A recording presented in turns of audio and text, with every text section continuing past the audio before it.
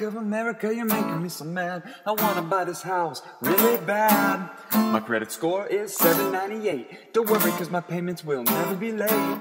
This house is cheap and in the hood, but there must be money out there for a buyer who's been real good. I've been waiting now for 72 days. Just hear me out when I say, bank, you've gotta close this loan. I'm living out of boxes, I don't have a dime, and you've moved the closing date 3 freaking times. Why can't a house go fast when a buyer's got cash, pre-approval, and 2 cats? It takes time, obviously, a month or even 2, but now we're looking at 3. Don't let anybody tell you you're too big to fail, cause you belong in jail, and I hope you will return my calls and emails. I've been waiting now for 72 days. Here's what I say, bank, you've got to close this loan.